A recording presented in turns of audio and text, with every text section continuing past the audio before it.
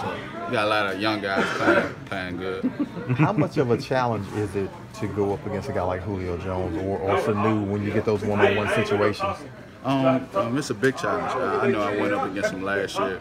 It was a battle against him.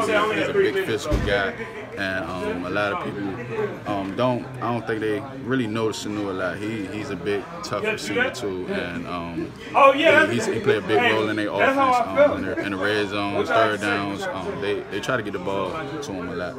Kenny, you mentioned playing him last year. Have you gotten a real good feel for what this rivalry is about and what it's like?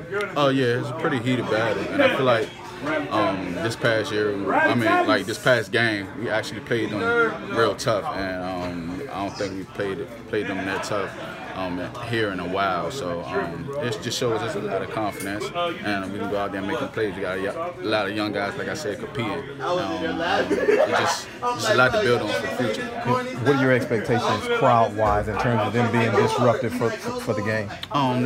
They got to play a huge responsibility in this victory. I'm gonna claim it now, but they gotta get loud. They gotta motivate us on third down, red zone.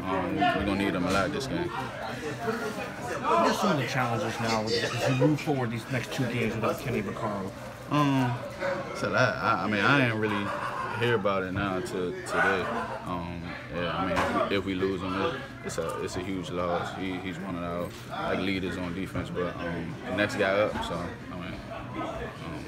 we got Bush. So he's done a great job so far. He's been waiting for his opportunity. So we good.